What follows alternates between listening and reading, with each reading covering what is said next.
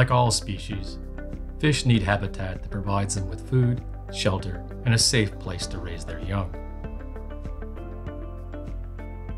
When natural structures like fallen trees and logs are removed from the water, for docks and swimming areas for example, their habitat is degraded. One way to improve fish habitat is by adding new structure to the lake.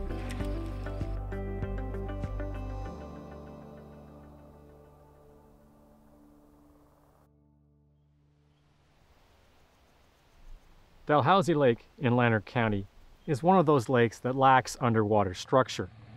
Here, community groups and local NGOs work together to restore that habitat component for bass and other warm water fish.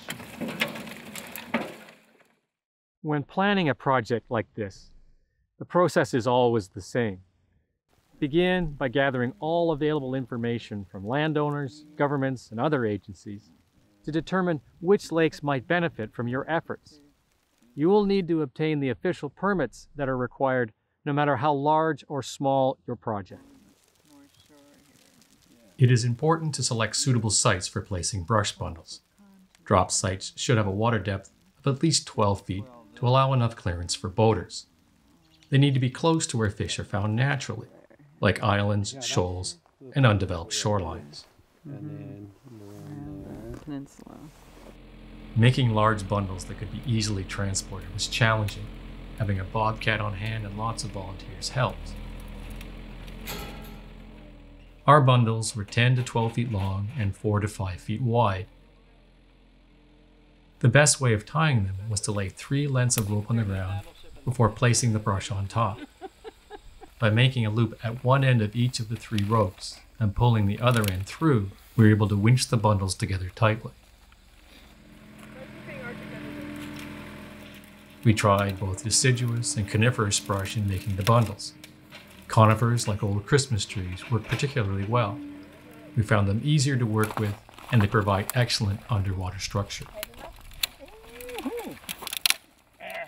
We decided to use cement blocks for sinking and anchoring the bundles. The plan was to submerge 2 bundles per site.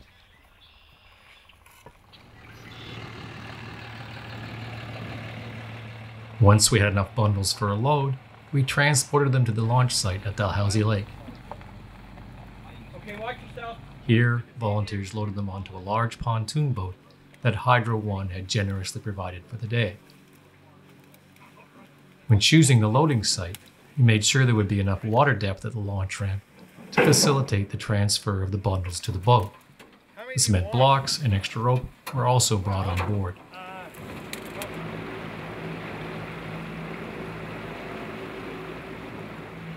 We located each of the predetermined drop sites on the lake using a GPS. Then using the depth sounder, we rechecked the water depth to make sure it was still a good place for submerging the bundles. Once we had agreed on the exact location, we recorded the revised GPS coordinates on our map. Before dropping each of the bundles overboard, we attached the cement blocks. Due to the size of the bundles, we needed 2 to 4 blocks for each. Next time, we'll make the bundles smaller. This will make them easier to handle and also easier to sink to the bottom of the lake. After a long day, we managed to do 15 sites. Now it's up to the fish.